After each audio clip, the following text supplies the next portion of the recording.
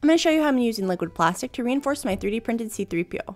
I'll be showing you on C3PO's shorts and his back. These pieces are fresh off the printer, and before we reinforce them, I'm going to quickly fuse them together. I'll be using this plastic welding kit that I got off of Amazon. I've been using it a lot for this C3PO project, and I absolutely love it.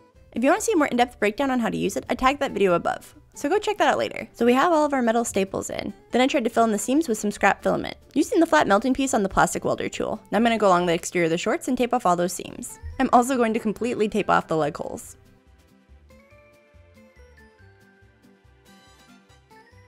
Then we're going to repeat the same taping process for the back. And just like the leg holes, I'm also going to tape off the shoulder holes. Now we can move on to the liquid plastic.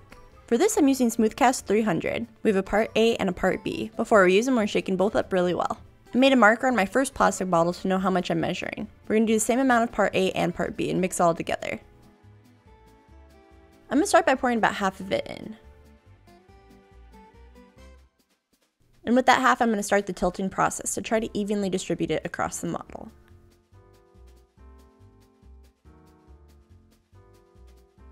Then we'll add the rest of it in and rock it till we feel like it's about evenly covered.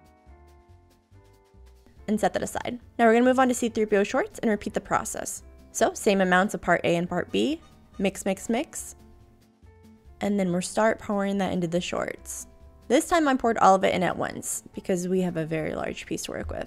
And I'm just going to slowly rotate him around, trying to get that as evenly distributed as possible. That tape we had earlier is really going to come in handy about now. It should help prevent some leaks. The Smoothcast 300 will cure in about 7 to 10 minutes. In this time lapse, you can see it start to change colors. I love the contrast on the black filament. You really can start seeing it switch. And I gave it about 30 minutes before I decided to go in for our second coat. After all said and done, the full cure is going to take about 4 to 6 hours. We're going to follow the same process for the second coat as we did the first. The only difference is I'm going to be using the sponge brush to get us into those hard to reach areas. I want to try to make sure everything gets a nice reinforcement. Then we'll pick it up and tilt everything around again, before sending it off to the side. We're going to go back in the same process with the shorts. And here we are waiting to cure. The hardness is improved substantially by using this.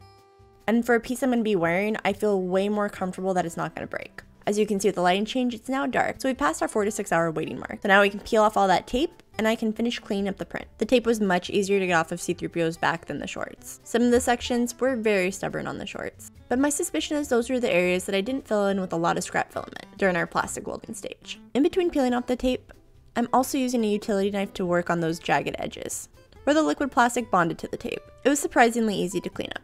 And always make sure you're cutting away from yourself. Safety first, it's a very sharp knife. And it is looking so much better. Let's get the last bit of tape off. And then my next stage of the process is going to be removing layer lines. So if you want to see more on that, check out my other videos. And if you want to see this C3PO project continue to evolve, make sure to hit that subscribe button. And thank you for watching.